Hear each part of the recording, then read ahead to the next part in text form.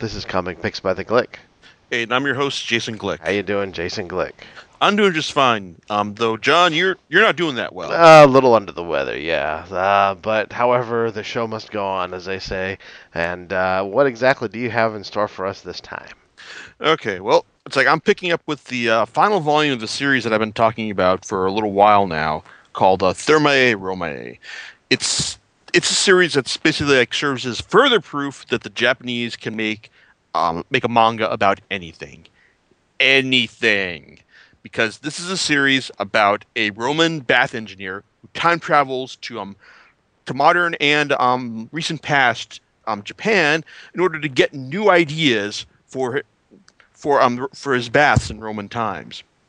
It's let's see, it's ridiculous. It's very silly to the point where you kind of expect Graham Chapman to show up and say, "Nope, nope, no, we're all done here." It's like it's too silly, very silly, that kind of thing. But the thing is, it was a huge success in Japan. Manga sold like gangbusters, and it spawned very successful spin-offs in terms of a live action series, an anime, and two very successful feature films. Feature films were so successful that apparently its creator Mary Yamazaki was kind of pissed that she only got a pittance for her participation for these things. But I digress. Anyway, the series, like for anyone who hasn't read the reviews or needs a refresher, the series is about one man, Lucius Modestus, a bath designer in Roman times of Hadrian, which is about the late first century A.D. And when we first met him, he's completely down on his luck. He's trying to create a retro style bath, in the sense that hey, we want to try and preserve the like the olden days, when it's really just a cover for the fact that he's kind of run out of ideas here. So so after he's fired from his latest job, a buddy of his says, "Hey, let's go to one of the public baths just to clear your head." And when he does, Lucius slips and falls into a bath, and then wakes up. Then no, he doesn't wake up. He slips and falls into the bath. Then when he comes back out of the water, he's in Japan of the 1970s, and seeing one of their like baths there. He's amazed by their paintings on the wall, the posters, the it's like their fruit milk, stuff like that. And so as he sees these things, he eventually slips, falls back into the Japanese bath, then comes back, then wakes back up in Roman times. So then he tries to recreate what he saw in Japan, like putting a mural on the wall, putting fruit in the milk served to the bath patrons, and it becomes a huge success. In fact, and this keeps on happening throughout several for the next several volumes, several stories. At one point he creates an outdoor bath for a council and winds up rejuvenating the man so much that he takes another wife and has another kid. It's like, I mean, it's fun, silly stuff that works because mangaka Mari Yamazaki, it plays it all as general good-natured culture clash humor, seeing how Lucius is just completely baffled by the land of these flat faces and their supremely advanced technology, how they can have aquariums in the walls, or it's possess the power of lightning inside this strange flat device, not really realizing it's a TV or something like that. But just join the series is fun. Is I'm seeing him just travel to just travel through time, and I'm taking the inspiration back and repurposing it in ways that are almost MacGyver-esque in their ingenuity, from creating bath slides for kids in the public baths, to directing the construction of a giant bathing village around the area. it's like in a rural area of Rome. It's like or also just like creating like a small personal bath for what it's like for an aging uh, uh, stone carver friend of aging mentor of a stone carver friend of his and a sculptor friend of his. What am I saying?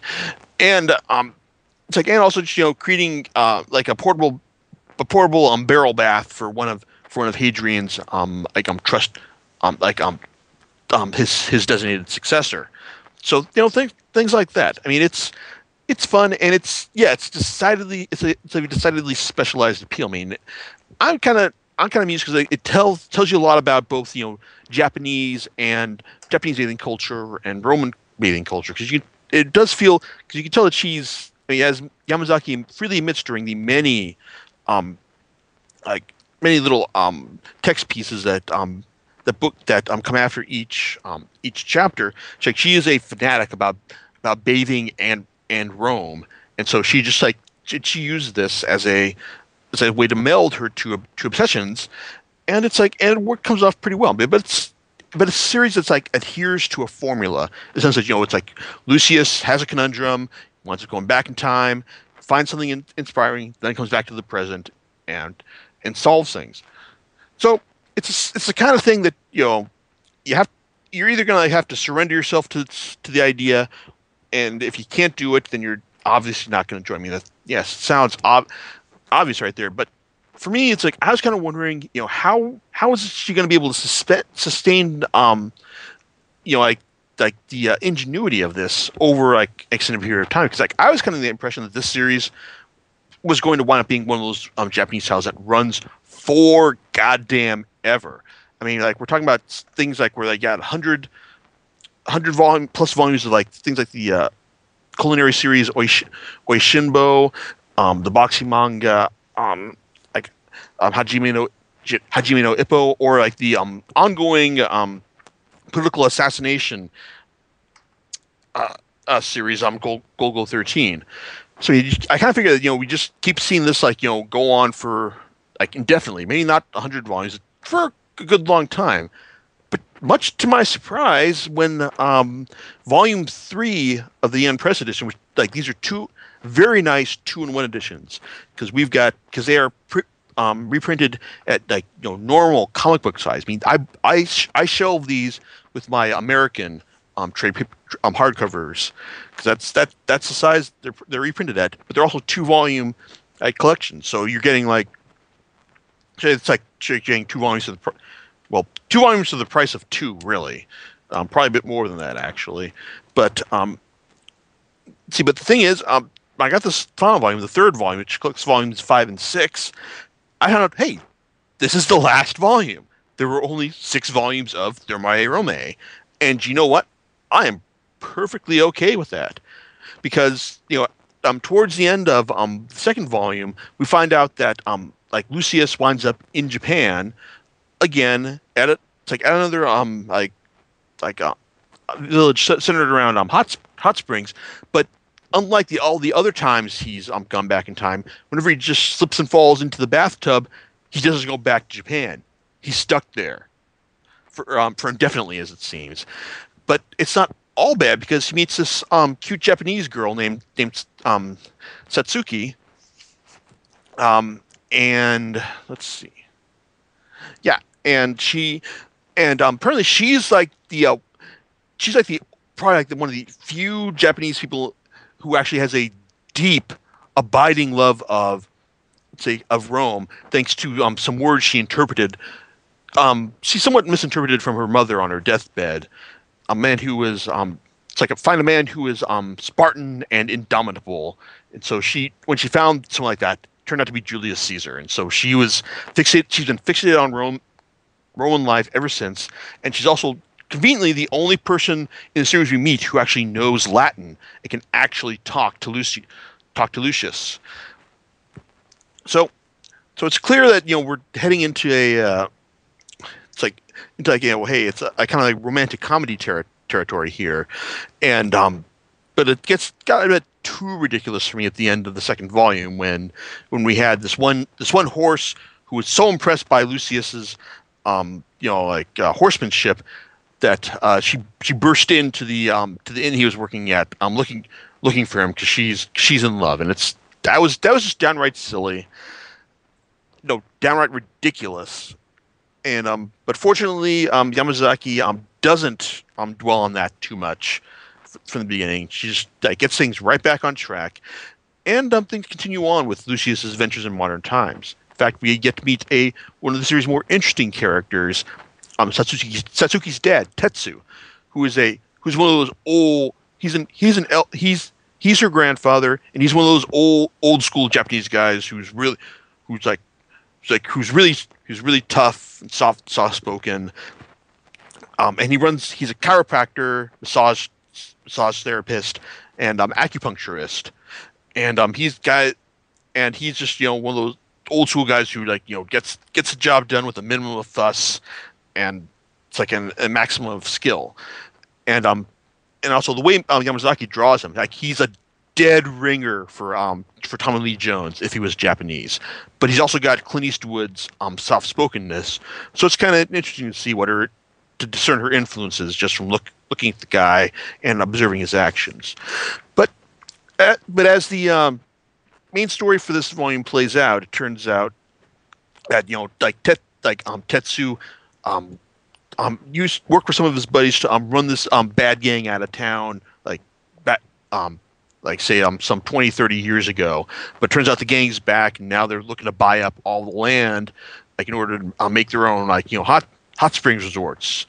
So you get some Yakuza thugs moving in, and it's fairly generic kind of fairly generic. Oh, it's like the regular guys have to stand up to the hoodlums in order to take them down. But it does does make for some amusing scenes. I mean, Tetsu's a fun presence if you like these old badass Japanese guys, and it's cool seeing him work his massage magic on Lucius and some other characters who I'll get to in a second.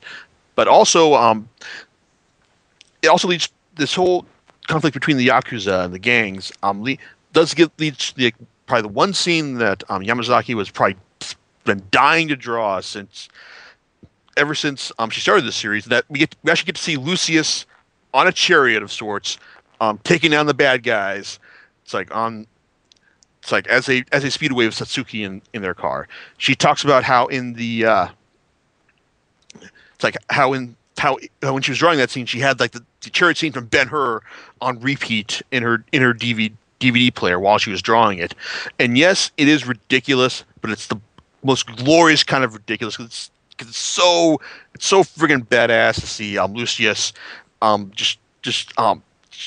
use his own past style to just take on the bad guys right there. And it's a great double page spread when you find out just what's going on. And it's a lot of, and it's like I enjoy this series. It's enjoyable fluff. And if you haven't been entertained by this series, then then this third volume really wraps things up very nicely. Because it also has some nice twists on the whole time travel thing, as we find out that hey, it's possible for other characters to time travel back to Roman time as well, because we see Tetsu wind up traveling back in time to work his massage magic on Hadrian. It's and also to set up the potential fact that hey, maybe possible for Satsuki to go back there as well. I mean, it's the whole time travel stuff is just it's pure plot device magic. It operates solely at the whims of Yamazaki. But it's I like the characters. I think that that Lucius and Satsuki make a cute couple. And if the only real way they're going to be together in the end was just through pure Deus Ex mechanisms, then hey, I'm cool with that. I mean, I guess if you can suspend disbelief enough in order to just to accept the premise, and if you've got an interest in what the series is talking about, then you're going to enjoy it. I mean, it's not this is not high art by any means. I mean, it takes what seems to be like an unworkable premise.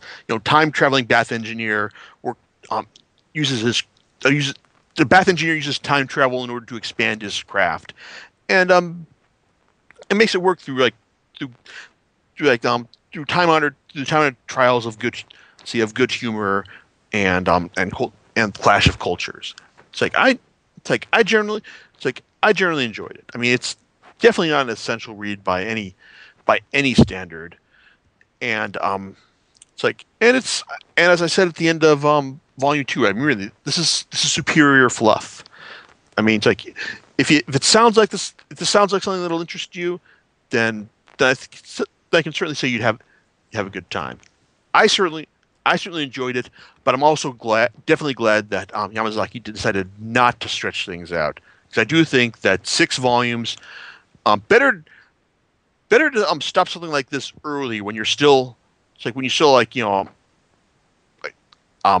when there still feels like there's still some freshness to things, and just rather than just run it completely into the ground and make a like career day in and day out of it. So overall, I was entertained, and to be honest, like it does make me, at least at the very least, it makes me curious to check out the live action movies, because there's a number of scenes in here, like the aforementioned chariot scene, that I look at this and think, okay, they had to put this like in the movie, and it's kind of like when I was reading 20th Century Boys, and I realized that's like a killer scene right there that has to be in the movie. So yeah, I'm interested in checking that as well. And hey, it's like I certainly wouldn't be adverse to seeing more of Yamazaki's works in print as well. In fact, hey John, Yes, sir.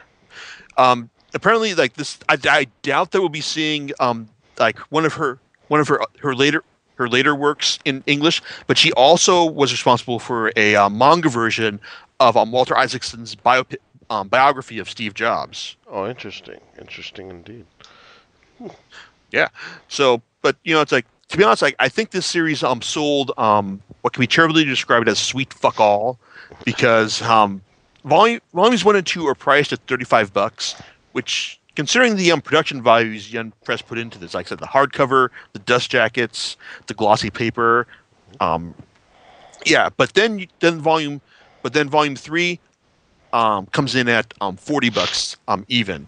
So I you get the feeling that that Yen probably may have taken a bath on this, but I'm glad that they brought it. I'm glad that they brought it over anyway. Yeah. So that's pretty much all I have for you, John.